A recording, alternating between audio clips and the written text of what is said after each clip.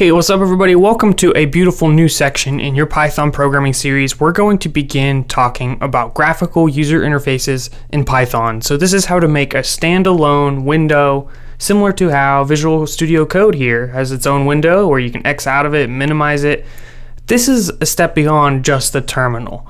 Now, the tool we're going to be using is this right here, which brings up an interesting question that I never even thought of until I actually had to teach it on a video, which is how in the world do you even pronounce this word? So what better way to learn than see how everyone else does it on YouTube, right? So I go up on YouTube, play a couple videos. Tkinter or Tkinter. So this guy says Tkinter. Tkinter. The Tkinter function.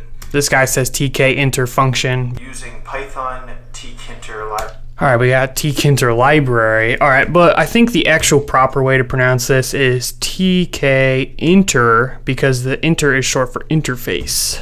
So we're going to go with Tkinter, but feel free to fight about it in the comments. Tkinter is nice because it's built in. We don't have to download or install anything. When you download Python, you get this automatically. So I'm going to give you the absolute basic code just to get essentially a hello world application started. And the very first thing is you say import tkinter, and then using this module you can say tkinter dot tk, and this starts it. So invoke that and we can get a reference to this, and you can call it whatever you want. We will just call it tk, lowercase t and a lowercase k. Then to start your application, all you have to do is say tk.mainLoop. Alright, let's run this, see what happens. Alright, so it pops up this little window on my super organized desktop. Don't judge me, okay? So what I'm going to do is set up my windows so it's nice and easy to work in the editor and also see this window. Alright, so here we have our code editor, and then here we have our little window. There's probably a really good editor out there that you can do these like in one, but this will do for now because we're only going to cover Tkinter for the next few videos to build a simple application, and we're actually going to use a database to create an application to work with books. So if you've been following along, we created an application in the terminal to work with book objects and store those and retrieve those from a database. If you're jumping in, that's fine, but we're going to expand on that and basically build out a user interface to work with the same database. So it should be pretty cool. This is getting to the point where you can basically consider your applications as two pieces, a front end and a back end. So the back end includes the database, the SDK, any of the processing. Then the front end is the interface. We could have a graphical user interface like so, or we could have a command line interface in the terminal, which is what we've been doing up to this point. We could also even have a website. And eventually you could build out that backend enough such that you're just working with an API over HTTP, and that is what a common way of designing applications is today. And then you can make things a little bit more fancy by sprinkling in some microservices, or you could do a serverless API, whatever you want to do, but this is just the start of that mindset. So we're separating the front end from the back end, and right now we're building a front end, which is this beautiful graphical user interface. Now in the next videos, we're not going to focus on the looks of this application, so it's probably going to get a little horrendous, but the reason is because, not really because we don't have time, but because my art skills are like from a scale of 0 to 99, like a 0.2.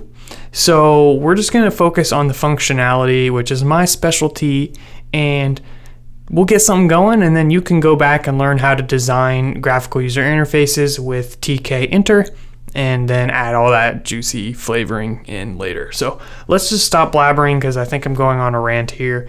And there's one other thing you can do is you can actually change the title here just to customize it. So you could say tk.title and pass in something creative like hello world. And when you run this, you'll notice nothing happens. This doesn't update, and it's actually stuck on the previous execution. So when you X out of this, it's going to run that new execution, and you can see it says hello world right there. This main loop is going to continue to execute until you X out of that. So for example, if we do something like this, where we say done, watch this, So we close out of this, run the application. So the application is open, but there's nothing in the terminal that says done.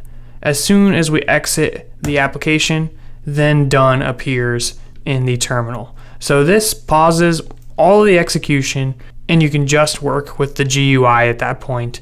Anything after comes once you X out of that window. Now up next, we're going to build a guessing game application. So it's going to pick a random number, and you got to guess that number. And if you're too low, it'll tell you you're too low. And if you're too high, it'll tell you you're too high. So this just gets some practice with different programming concepts. And if you want a challenge, why don't you try to implement something like that in the terminal? Or if you're feeling ballsy, then go ahead and try to figure out how to do that in Tkinter.